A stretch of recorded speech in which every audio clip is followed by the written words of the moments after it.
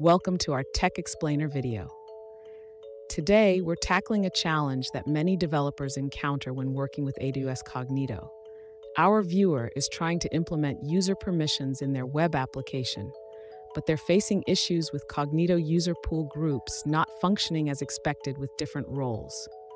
Let's dive into the details of their situation.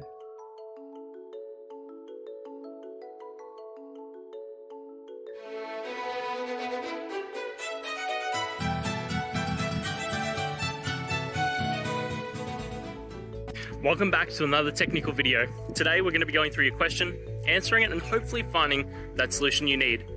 Guys, remember, stay just a little bit crazy, just like me, and hopefully you get through that resolution. So let's continue on.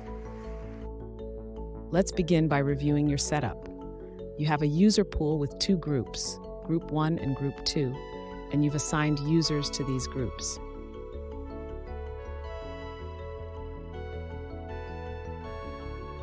You've also created two IAM policies. Policy 1 is the default policy for the authenticated role, while Policy 2 is stricter and should restrict access to certain resources.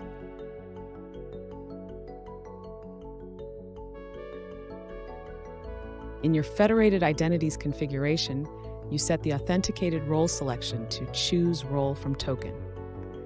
This is crucial for role assignment based on user groups.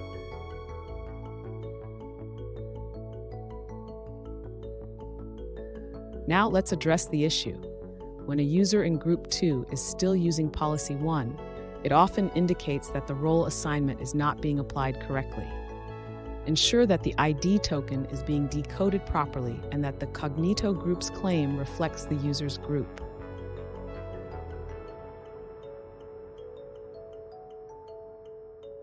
Finally, verify that the trust relationship in your IAM roles is correctly configured to allow Cognito to assume the roles based on the group assignments. This is a common oversight.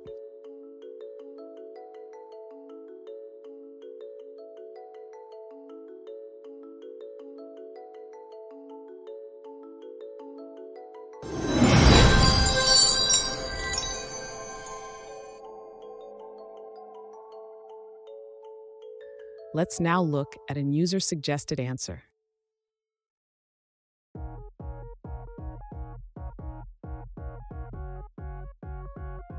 First, check if you've assigned an IAM role to your Cognito User Pool Group.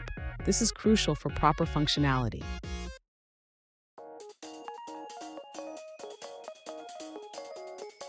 Next, consider using a more restrictive policy precedence. Apply normal user policies to the authenticated role and admin user policies to specific groups.